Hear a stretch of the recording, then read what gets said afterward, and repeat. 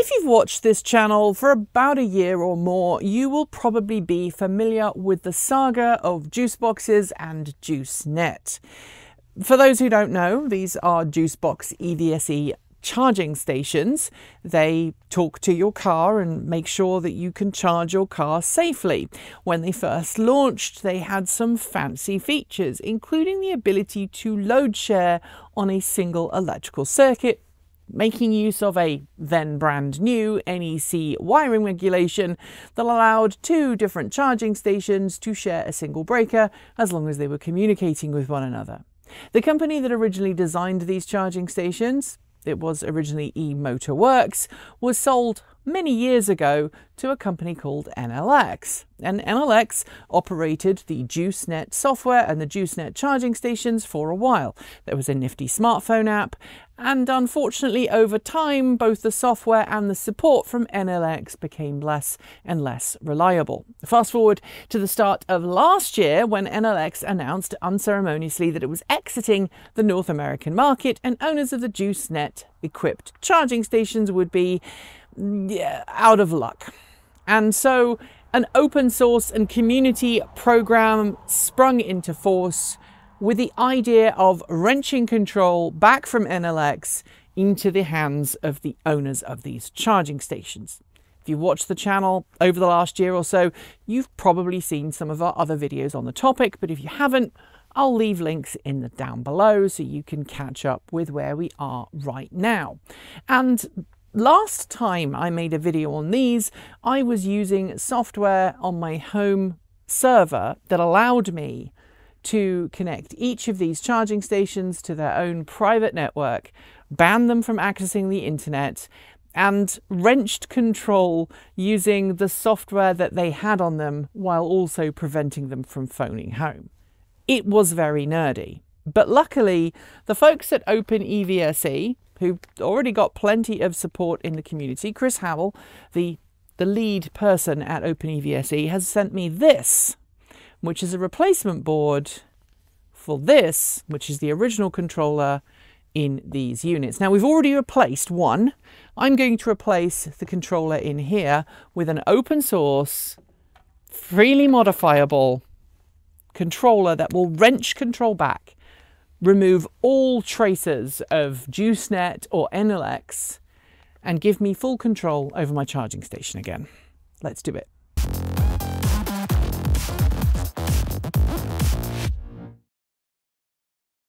Inside this package is a prototype drop-in replacement board for the JuiceBox charging station. Now I have a V1 JuiceBox.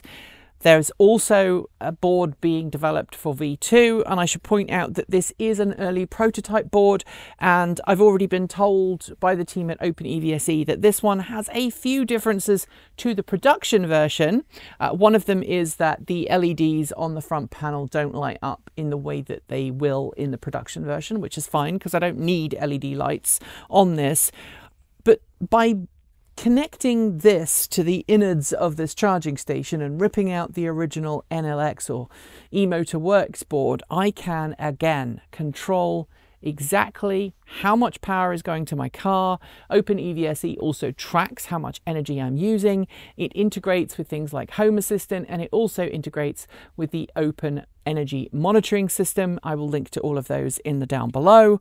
It also allows you to set it up so that you can divert energy, excess energy that you're generating on the roof of your home through your solar panels, and send it to your EV.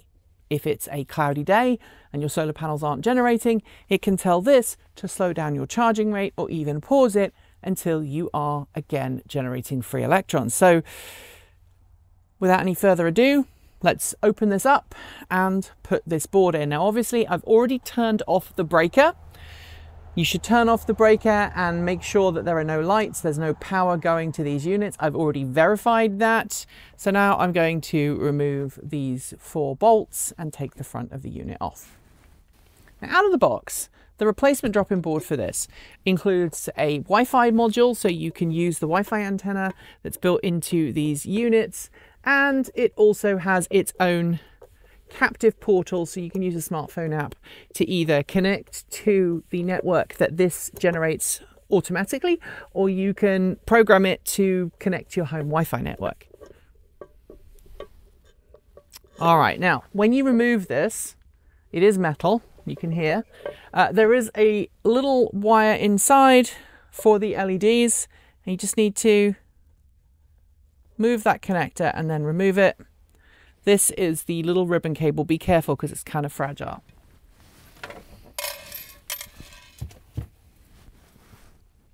Next up, we're going to loosen these 4 bolts. Now, 2 of these bolts have little grounding washers on them and 2 don't. So just make sure that you remember which ones go where. And we're also going to have to snip these little cable ties to make sure that we can connect everything back up. But first up, I'm actually going to unplug everything. So we use the relay. This is the electrical switch that activates and deactivates, that sends power to your car. If there's a problem with the circuit or it detects a ground fault, this will not close, which keeps your car and you safe. So with a 9mm socket or wrench or whatever you want to call it, we're just going to undo this. And before we remove the board, we're also going to disconnect the antenna because we don't want to break the antenna. But in order to make it easier, I'm actually going to take these bolts out. In case you are not sure, the 2 with the grounding washers, there's one here on the bottom left and top right. All right, so with everything out of the way, I'm going to go ahead and gently lift this board forwards. I don't know what that was. Oh, it was a standoff. So I just pulled off the antenna, and then 2 of these little standoff pieces also fell out. So I'm going to retrieve those from the floor as well. Now I've got both boards out side by side. Let's look at the differences. So this is the original eMotorworks designed board that was later adopted by NLX, and this is the Open EVSE board. Now the Open EVSE board physically is the same size, but this one has a lot fewer components on it, and that's just the basic design of the Open EVSE, but it doesn't mean that it's less safe or it has less functionality. In fact, this has more functionality, and it relies on an ESP32 chip, which is down here. It's got a small microcontroller there, and so it doesn't need quite as many discrete components as this. The board is actually a little bit lighter. The other thing I want to draw your attention to is that it doesn't have a battery on the back, and this particular board here does, and it's started to corrode. Batteries corroding are bad. They can actually prematurely damage circuit boards, so I'm kind of glad that we are replacing this with this.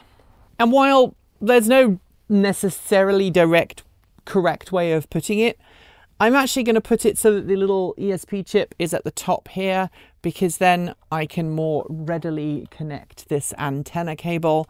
So let's put it in. And then I'm going to start putting it back on. So I'm going to put the earth clamp pieces on first. Grounding straps, call it what you will. Just a little tooth washer just to make sure that everything is properly treated. The board has a ground to the back of the case. Obviously, this is a fully metal case, which is kind of nice. Later versions of the juice box is plastic, but these ones are very well made. They're nicely rated. They've got a nice strong seal on them, and they prevent water ingress rather nicely. Now, nobody at Open EVSE, as far as I'm aware, has given a torque setting for this, but just be smart. You know, don't overdo it. Next, to make sure that I put everything back properly, there is a lovely how-to online that just makes sure that you put the right connector in the right place on the board.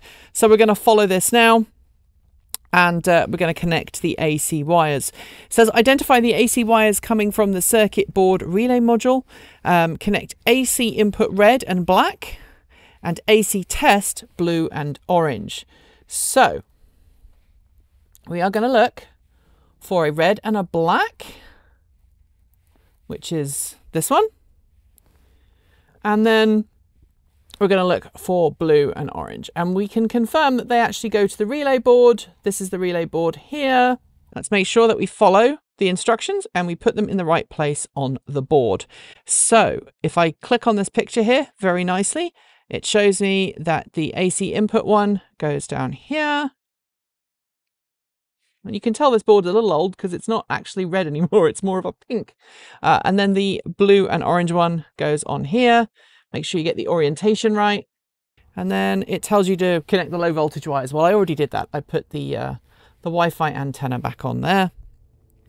But then it says connect the donut coil without the additional wire wrap to the amp CT connector. So what it means by this is there is a sensor here with a little wire wrap around it.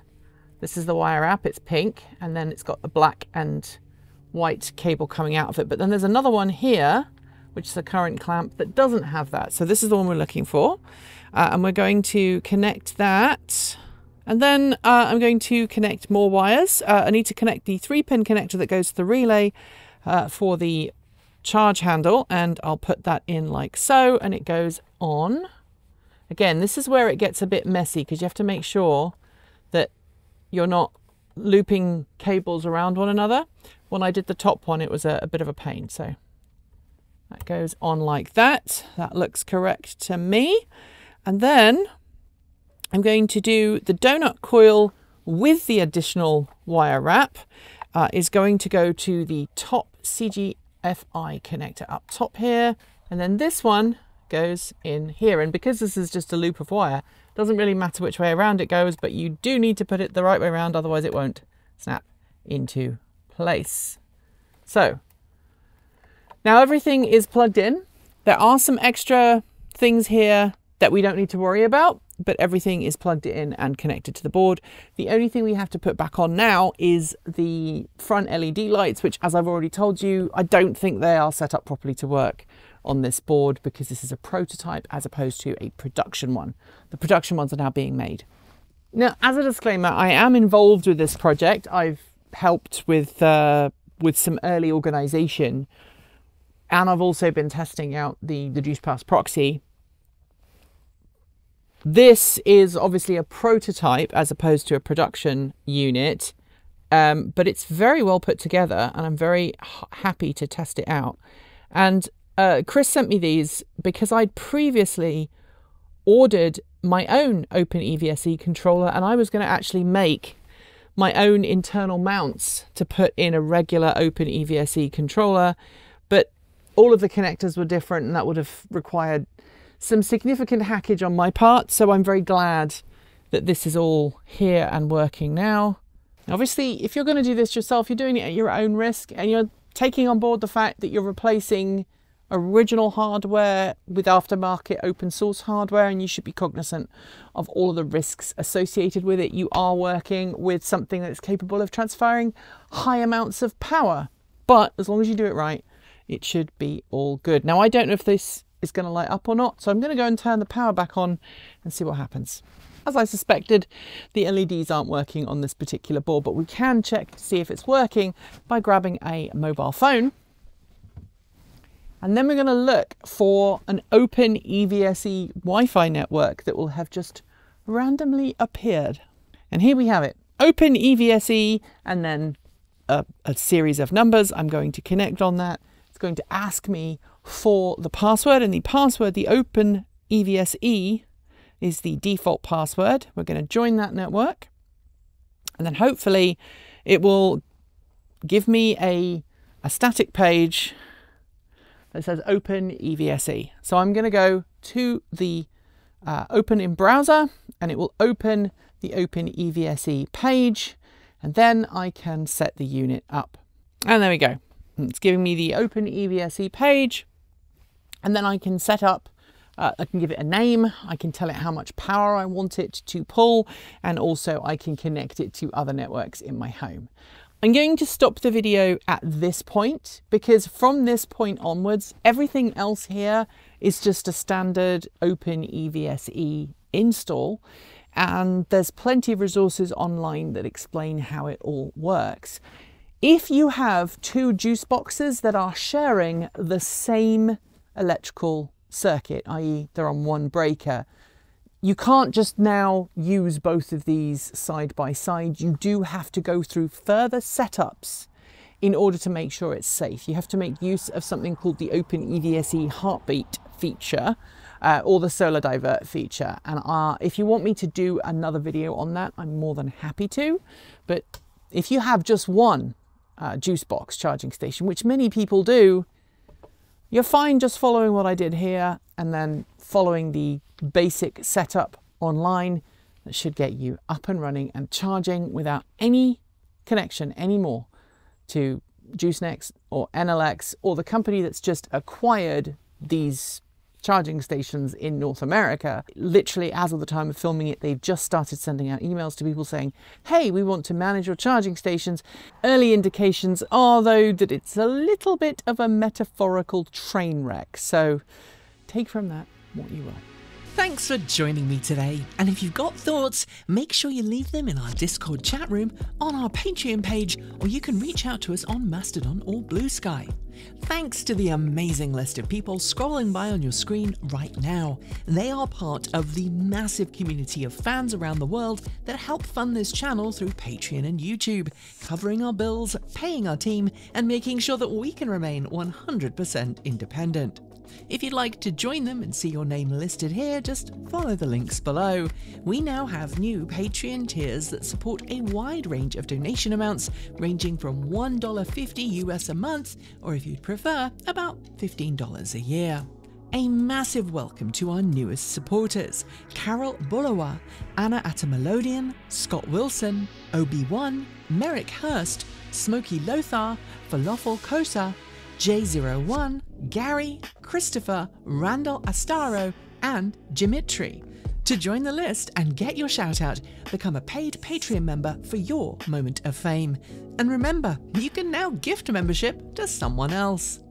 If you'd like to support us with a one-off donation, you'll also find links below to make Ko-fi and Bitcoin donations, and we even have a good old-fashioned PO box you can reach us at. Address you'll also find below. And if you're in need of some swag, our TE swag store is also linked. So we can focus on making our content even better this year and reduce team burnout, we're switching our release days to Tuesday, Thursday and Saturday on our main channel, and if you like something a little more laid back at the weekend, over on Take 2 you'll find a release there on a Sunday. Transport Evolved is going through some pretty big changes this year though, so keep your eyes and ears peeled as we have some more exciting ways you can support us and more exciting ways to interact with us coming very soon. If you want more, the mighty algorithm thinks you'll like this video, but we also think that this one is well worth a look. See you soon, and as always, keep evolving.